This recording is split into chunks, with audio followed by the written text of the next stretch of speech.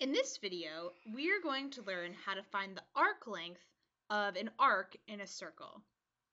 So, suppose we have a circle and we want to figure out the length of this arc. Now, in the past, we talked about finding the measure of an arc, which would be a measurement in degrees, but you could also find the length of an arc, which is its actual length in inches, centimeters, or whatever units you're working with.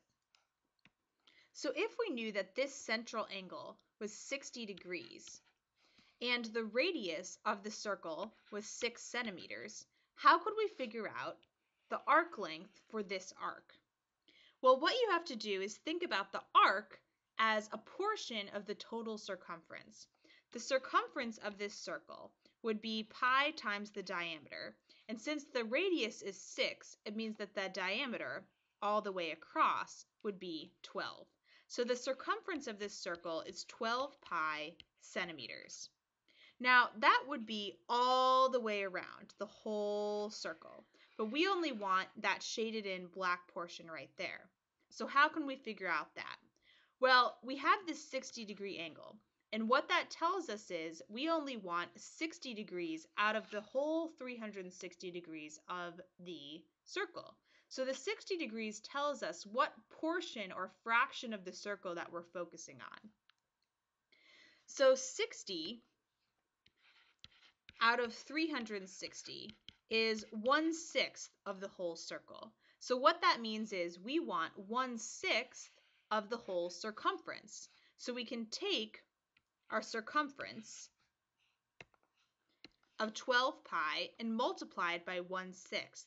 Our arc length will be exactly that. The full circumference, 12 pi, times 1/6, which is the fraction of the whole circle that arc is. And that gives us 2 pi centimeters. The units for arc length will be centimeters because it's just a length. It's a one-dimensional measurement. So the arc length for this particular arc is 2 pi centimeters. Now, how does this work in general? Suppose we have, in general, an arc right here, and what we know is an angle theta and a radius r. The arc length of that arc will be the circumference of the whole circle, which is 2 pi r. Remember that 2 times r gives us that diameter, so it's the same formula as before, times theta, the angle that we're given, over 360. Because this ratio right here was like what we did here to get the fraction of the circle that we're focusing on.